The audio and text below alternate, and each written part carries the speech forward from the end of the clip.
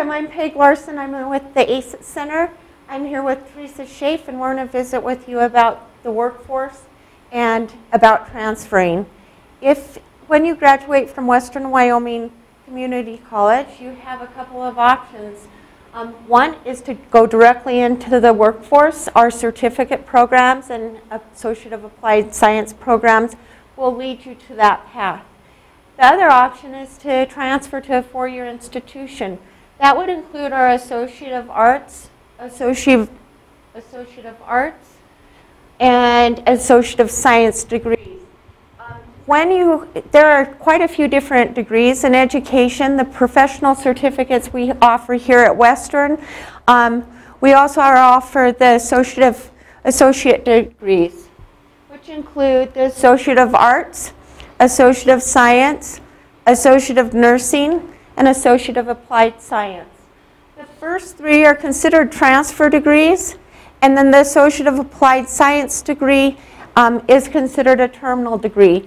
That means that once you complete, you can go out into the workforce. But the great news is we now have a Bachelor's of Applied Science, so if you do pursue an Associate of Applied Science degree here at Western, like our industry, some of our business programs are Associate of Applied Science, you can transfer and get the business portion of a four-year degree to really complement your Associate of Applied Science program. If you do not know where you're going to transfer, there are a lot of great resources out online. One of the ones I use all the time is www.petersons.com. You can go ahead and click and research a lot of different options for transferring. So right here, if you were planning on going into the psychology area and pursuing a degree in that, through that program, you could type psychology, and it would take you out here, and these are all the schools that offer that program. You can click four-year on campus or online. A lot of our students here at Western are online students. They plan on remaining in our communities and then completing their four-year degree online.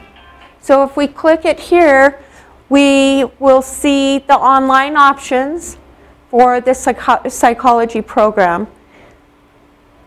What I do recommend when you're out here is once you find a few of those institutions you want to research, be sure to go to their homepage. It's a little bit easier to navigate once you get to the homepage of the institution.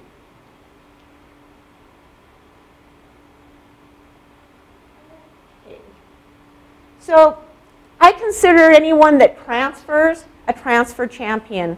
Transferring is, it's an art.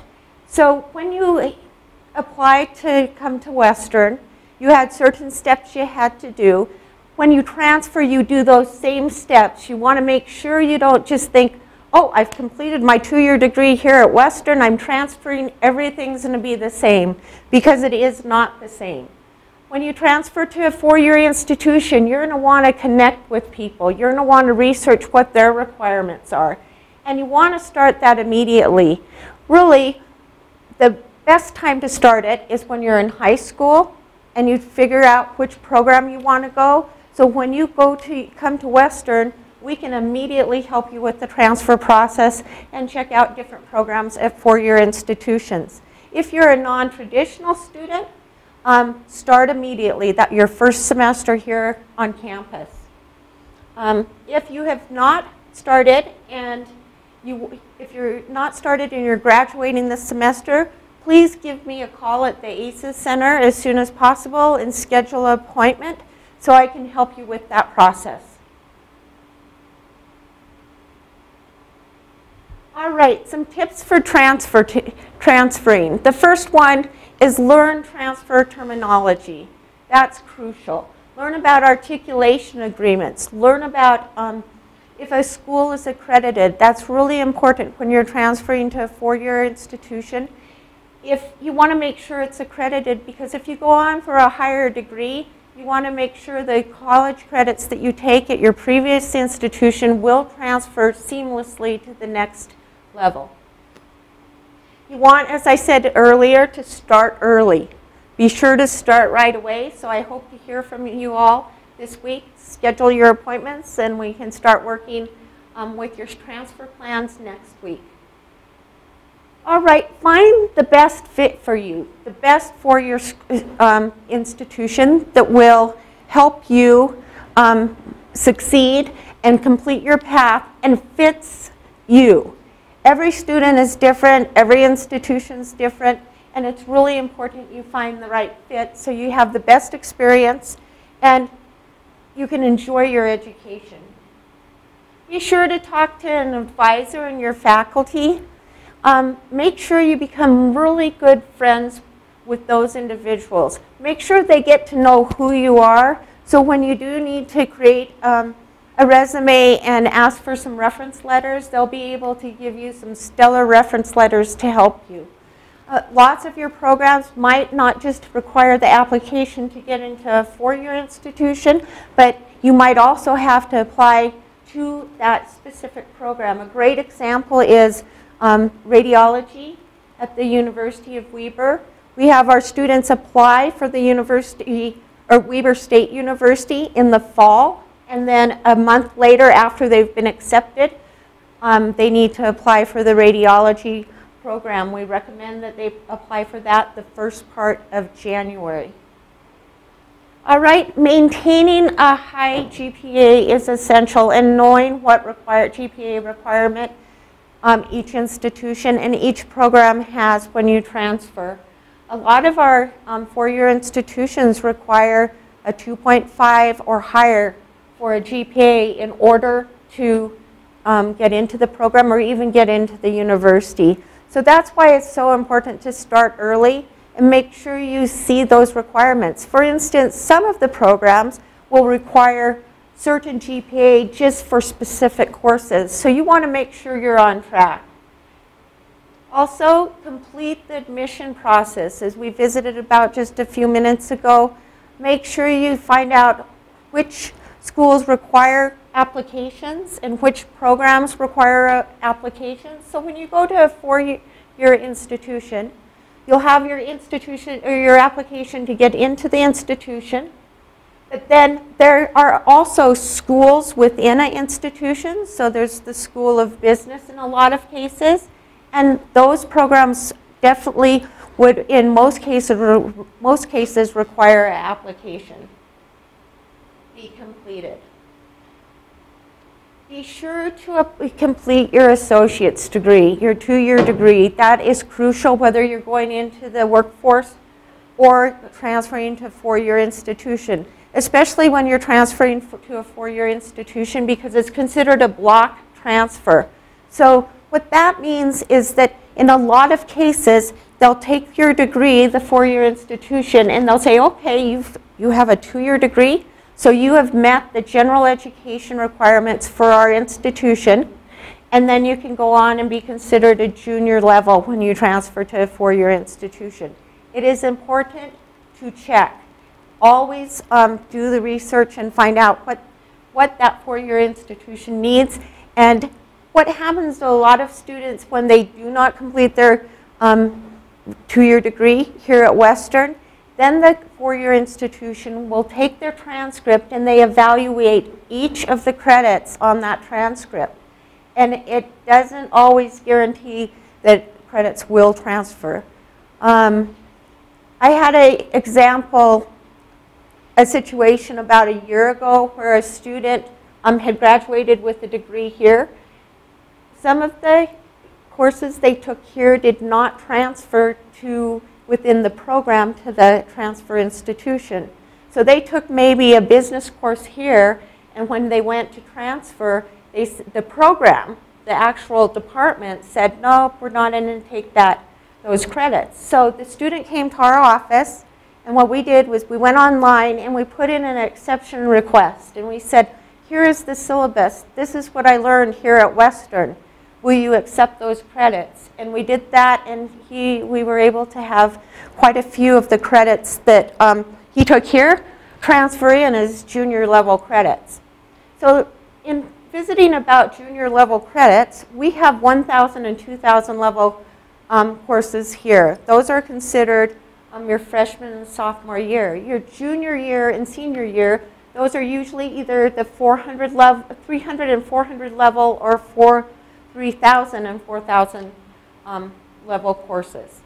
So when you take a course from here, usually it will only transfer as the same level to a four-year institution. In this case that I just visited with you about, those classes that he took here, several of them transferred as junior level classes. So that really saved him a lot of time and a lot of money.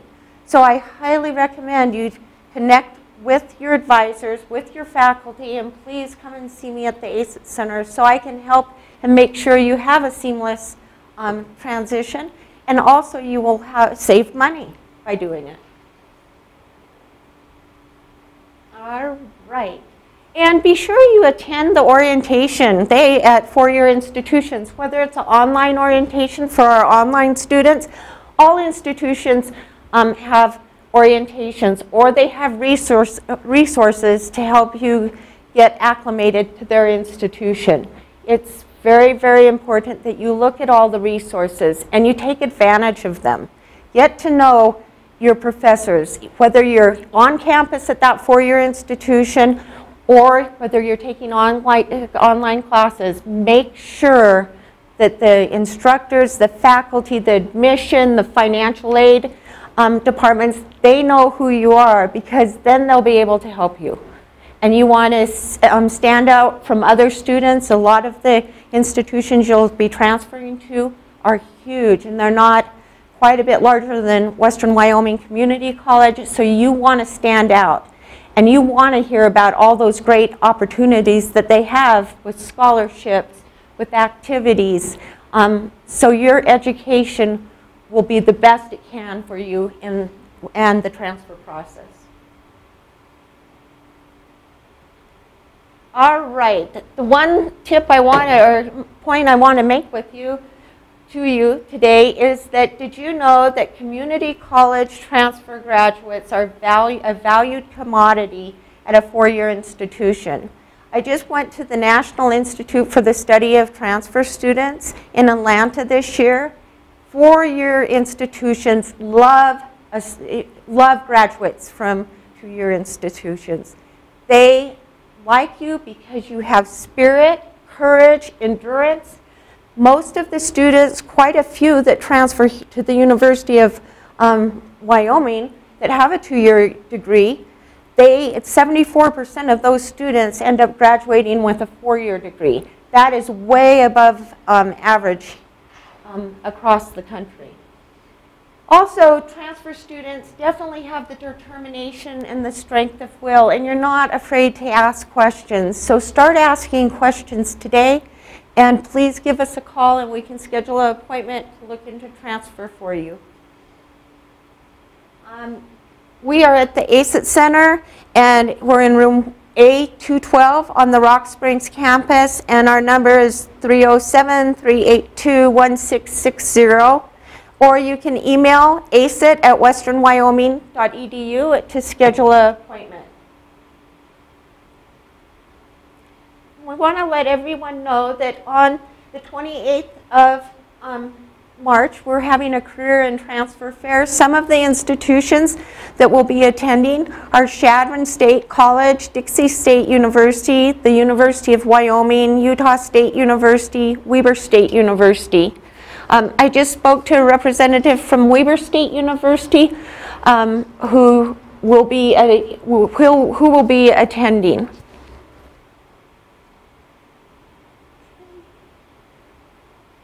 And right now, I'm going to introduce you to Ms. Teresa Schaaf. She is amazing, and she will be talking to you about career and resume building and interview skills. Thank you, and have a great evening. Thank you all very much for coming this evening. We're so glad that you chose to come and spend time with us, honestly. I realize some of you have no choice, but we thank you all the same, all right? Okay, so My component at the ACEIT Center is I do a little bit of advising. They let me do that every now and then. And then I'm also the career employment and internships. And so I'm going to talk a little bit about that this evening. Kind of give you some ideas of what to do, what not to do, things like that. And I'll get started because even though you chose to come spend some time with us, I know you want me to pick up the pace, right? Okay, so let's talk about resumes, y'all. First of all, your resume is a way of selling yourself when you cannot be there, okay? But although later on we're going to talk about you bringing your resume to the career fair. You have to be able to sell yourself with your resume. How do you do that? Well, we're going to get to that in just a second. First of all, the average employer will look at your resume for a grand total of 6 seconds. That's a fact. That's a fact. So you have to sell them in that very first paragraph. If you don't, they're not going to look any further. The other thing that I want you to know is that many resumes go through a software program that uses keywords. If you do not have those keywords that are in that job description in your resume, the likelihood of it getting kicked out is very great. And I know this to be a fact because it happened to my son. He didn't mention that he had computer experience on his resume, and it got kicked out, and someone from the plant called him and said, "You're still not, are you coming? Are you interested in being employed by us?" And he said, "Well, yes, I put in my application and resume 3 weeks ago." He said, "I don't see it anywhere." He would have lost out. I'm not lying about this. He makes 2.5 times as much money as I do, and he would have lost out on that position if someone had not caught the fact that he didn't have computer skills on that resume. That software program is very important, so use their words against them. Okay, make sure you do the following. Tailor your resume. So you know, everybody, how many of you have been taught to put an objective statement on your resume? Raise your hand. Somebody told you to put an objective statement on your resume. No longer. No longer. That's obsolete. Don't do it. Okay? When you do an objective statement, you are telling somebody what you want. My objective is to start a career entry-level position in your company. They don't care about that. Instead, you're going to put a career profile or a qualifications summary on that. When you type up your resume, I want you to use business style font. Come on down, son, come on down. You're good, come on down. Use business style font, 12-point. I prefer Times New Roman. It is considered a business style font. However, they also recommend Arial, Cambria, and Verdana. Make sure you put lots of white space. If you've got like run-on sentences and everything, if your resume is all smushed in black, it's not going to be acceptable. You need to have white space so that it brings attention to you. The other thing, avoid those long statements. Instead, use bullets whenever possible. This is what you don't want to do. Now first, before I move on, I'm going to tell you this. Resumes are extremely subjective. So you may come to me and I may tell you to do one thing. You may go to Stacy. She may tell you to do something else, and Peg may tell you to do something else. It's just that different. The things that I'm telling you not to do, however, are very, very accurate. The first thing is that objective statement. Don't use it. Second thing, do not put references on your resume. Don't even say references are available upon request. That white space on that resume is extremely valuable. Even if you only have high school experience, don't put it on there. No photographs. Nobody should care what you look like. Nobody. They should care what skills you are bringing to the table. Avoid colored paper or font. I know you want to draw attention to yourself, but don't do it doing that. Do it with your objective summary, not objective summary, your qualifications summary, where the objective statement used to be. Okay? Don't use the same resume over and over again. Tailor your resume to the job. Remember what I was saying about the software skills? So every single job is probably going to have a different job description. If it says you need to be proficient in Excel, don't say Microsoft Office products. Say Excel.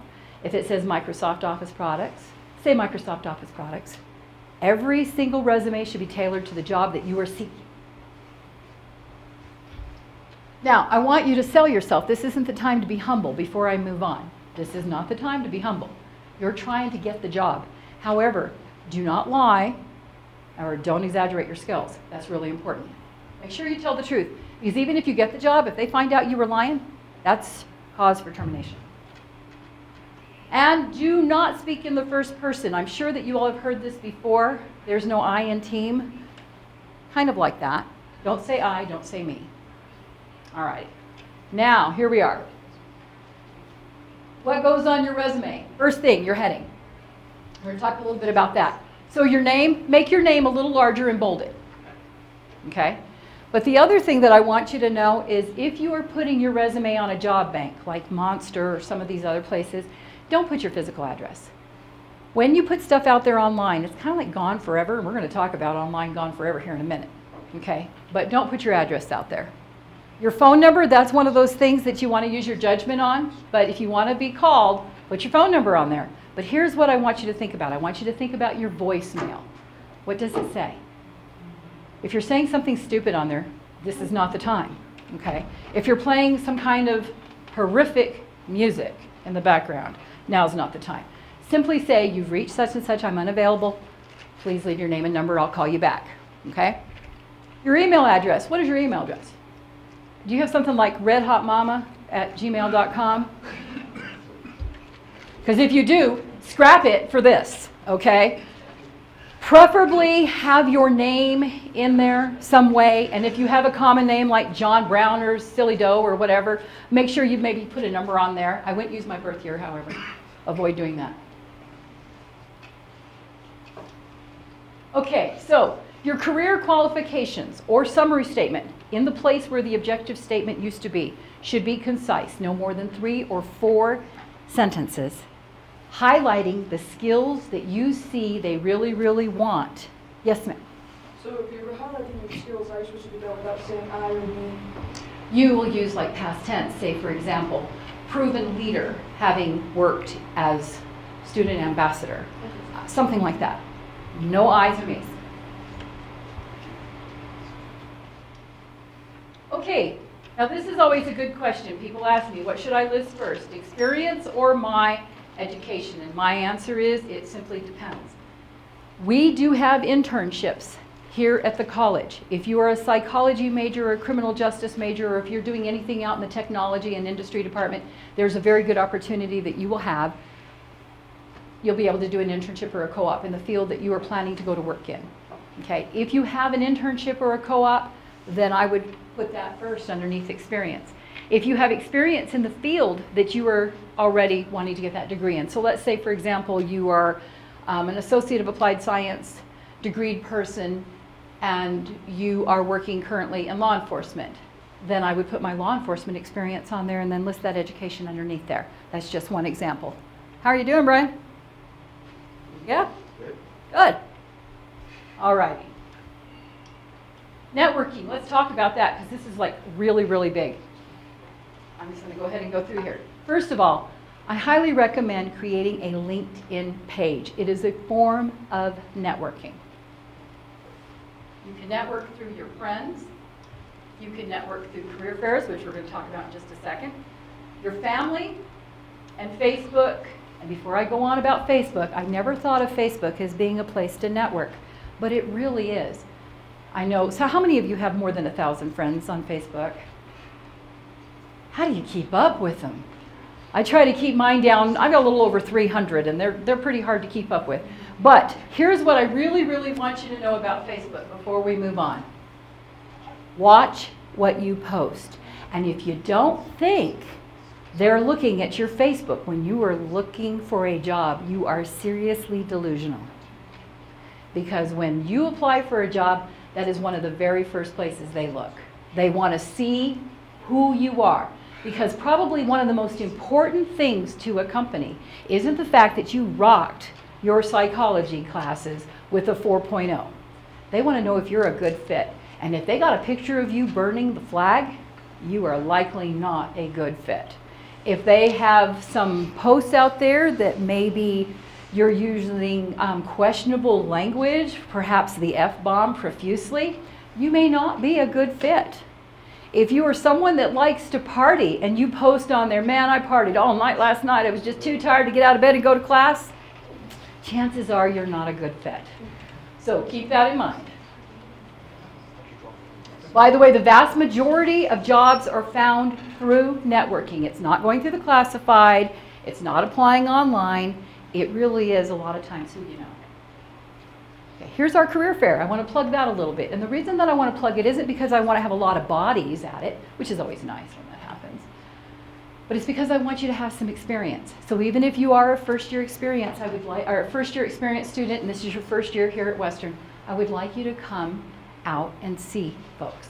Because what I want you to do is I want you to practice your 2-minute elevator speech, which truly isn't 2 minutes. It's going to be more like 30 seconds. They call it a 2-minute elevator speech. I have no idea why.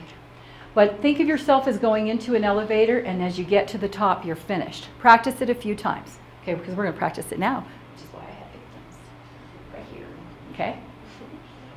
We have our 4-year institutions that are coming. You saw some on Peg's display here a little bit ago. These are them that we know for sure are coming. For sure, who else is coming is Simplot, Archrock, Basic Energy, Wyoming Machinery. Those are for sure folks that are coming. The United States Army. Goodwill, yes, Goodwill does pay. They're looking for student workers. And it's a great way to do a service to your, within your community as well. Okay, now, here's that 2-minute elevator speech that we were talking about. Are you ready, victims? So what you're going to do with your little resume in hand, okay? And not everybody's going to take your resume because a lot of people rely on those kiosks, right? Or they rely on that internet way of doing things. So you may not be able to hand off your resume to everybody, but have some handy on crisp paper, okay? You're going to stroll up and you're going to say something like this. Hi. Hi, my name's Teresa Shave. How are you doing? Good. I'm a student success advisor at Western. What are you going to do when you grow up? My name is John. I'm a business major, and I'm currently working. I like management. You like management? Are you a manager now? No? But you want to grow up to be one. Tell me why. Because being able to influence people, what may happen and what may help, it's actually fitting what I like doing. You going to a 4-year institution? At Pine View. Which one? Transfer. I have a couple of different universities, one University of Oklahoma and Wake Forest. Have you met my friend Peg? Yeah. Good, good. You need to stay in contact with her. You're networking now. Got it? Mr. Kester, how are you? Good. Yeah? What are you going to grow up to be? Electronic engineer. And where is this going to happen at? Getting my degree here at Western. Good. And then from here you're going to go? Straight on to the workforce or... Wait a minute. 2 years here and you're going straight on to the workforce with a what degree? Electronic engineering and instrumentation. Oh, okay. I see. All righty then. So you'll be coming out to the career fair and meeting some folks, right? Good. Hi. Hi, What's your name? Chris Berry. Yeah, Chris? I'm majoring in information systems. And, You don't know. Okay. So I want you to be confident. Did you all see what I've done to my 3 victims up here? Right? Yeah? Did what now? Hi. Hi. My name's Teresa Shea. I have a master's in higher education. My passion is students. How about you? Stephanie Rodriguez. I'm majoring in special education, and I'm really good working with kids. And how do you know you're good working with kids? Because I had experience through my high school. I got to work with the special ed kids there. Cool. So you know this is going to be your passion. Yep. All right.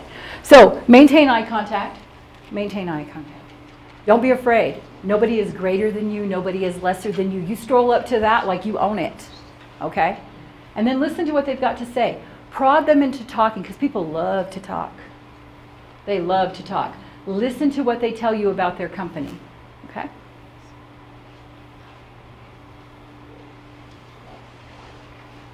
Then you tell a little bit about your goal, but most importantly, above all else, remember, be you. That goes back to being a good fit for the organization.